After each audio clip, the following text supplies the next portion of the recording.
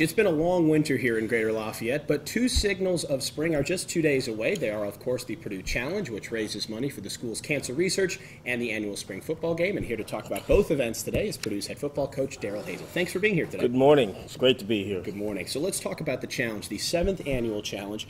How important is the challenge to what the school is looking to do in cancer research? Well, it's huge for our community. We need all of our people to get behind us, and we always talk about being one brick higher. And this is no different. We got to make sure everybody comes out on Saturday morning and joins the challenge. Now, $350,000 over the years have been raised. What are some of the goals this year, and what is it really looking to do? It's about getting better, and every single person that participates in this event helps. And we have to get our minds and hearts wrapped around making this a huge event for us every single year.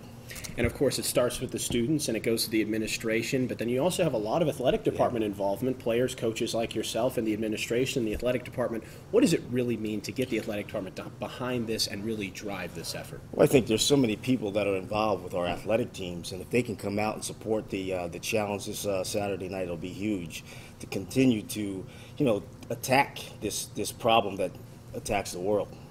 And of course, that's the 7th annual 5K Run and Walk coming up this Saturday, April 12th at Purdue. You can get tickets beginning all the way up until tomorrow, and the race begins at 8:30 a.m. And as we mentioned, they've raised over $350,000 over the years. It's $20 for students, $25 for adults, and you can find out more information on thepurduechallenge.com. Now let's turn, Coach, to the team. Of course, you have your spring game coming up this Saturday as well.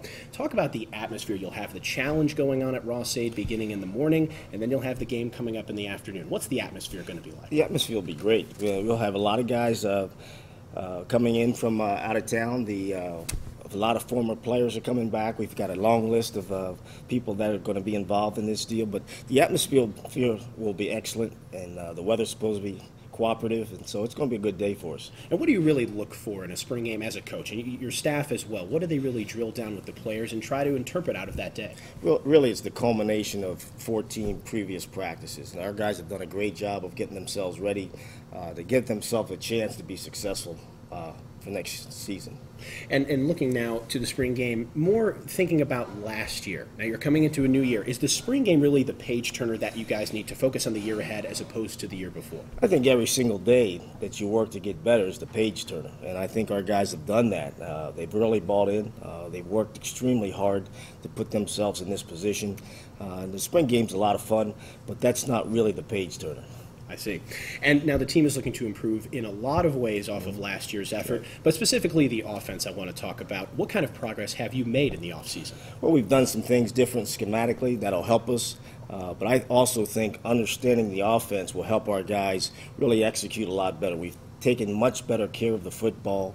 We've also eliminated our mental mistakes. So anytime you can do those two things, you got a much better chance of being successful. All right, Purdue coach Darrell Hazell, we really appreciate the time this morning. Thank you so much. And again, you can get the Purdue Challenge, more information on it at thepurduechallenge.com, and both that and the spring game coming up this Saturday at Ross-Ade.